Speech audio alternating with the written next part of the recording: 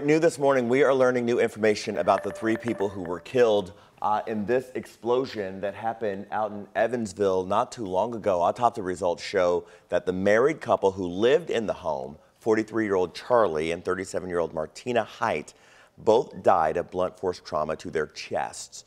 Their neighbor, 29-year-old Jessica Teague, died of compression asphyxia, meaning she was likely pinned under debris or rubble. Authorities say a 4th person was also injured. A total of 39 homes were damaged and 11 are uninhabitable. The cause of that explosion is still being investigated.